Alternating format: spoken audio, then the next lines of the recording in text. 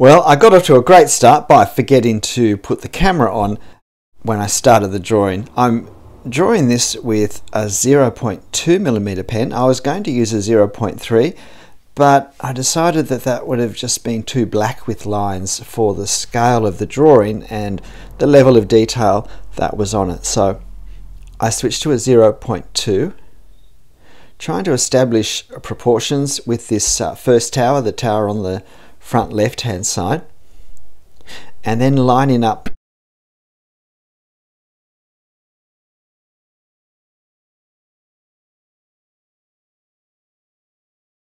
and I was using the equal divisions between the buttresses and the windows in each section to move across to determine the width. So I fell into the very common mistake of making my windows slightly too large. It's easy to overestimate the size of something which is visually quite important. So that has affected the way, in some ways, the building looks, and it also works to make the front wall look smaller than it really is. However, I resist the urge to start again, having just finished a video that talked about resisting the urge to start again and pushing through with the things that aren't quite right and seeing what we can do to overcome the mistakes as we continue drawing. So, taking my own advice, I keep going along the wall, and then I work out I have to put this tree in. So I allow for that across the front of the lower part, and then I go across now with these castellated bits on top where the archers could line up their bows and shoot down all the attackers. I'm not trying to be too exact with that, just trying to create the effect. And I realize I didn't observe something carefully enough with the wall, that in fact the castellated section doesn't go in front of the tower goes down over the top of it. But never mind.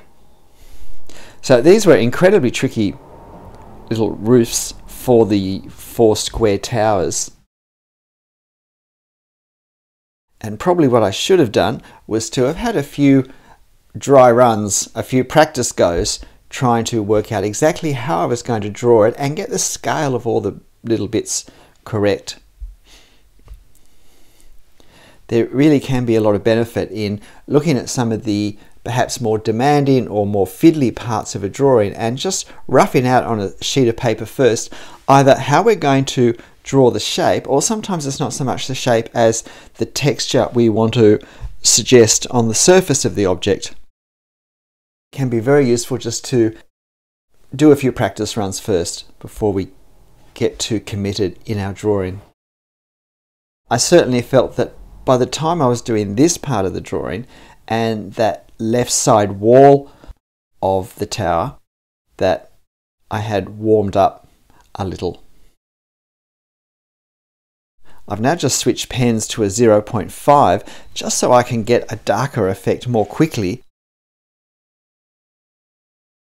with this tree in the front right, and also with the tree that I'm going to do in the front left.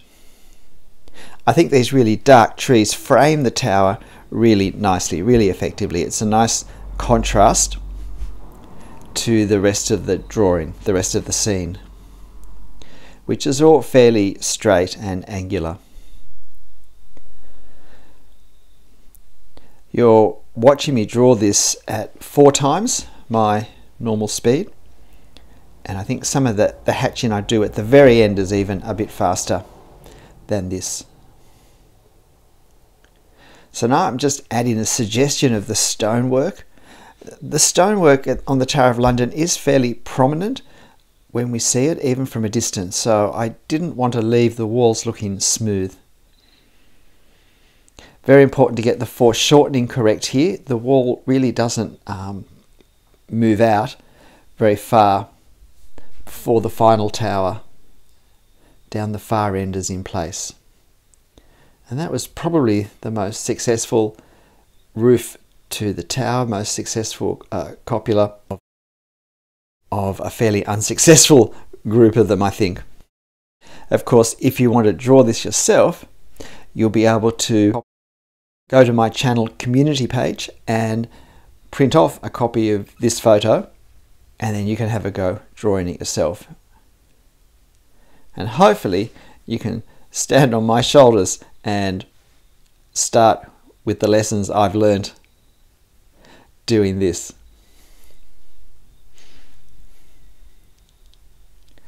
So now I'm doing this lower part in front, which actually fronts onto the river, where there's a river gate that provided direct access where necessary from the river to the tower. Very handy if you're wanting to move people in and out and not give anyone the chance to interfere with what you're doing.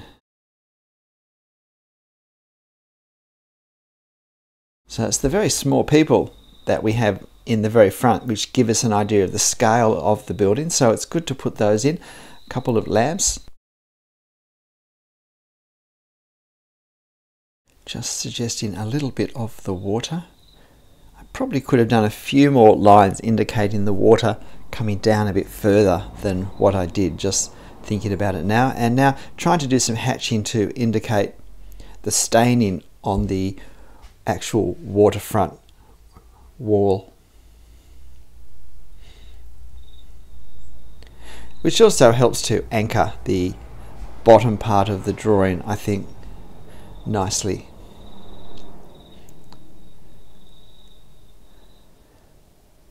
So just working at a bit more stone texture.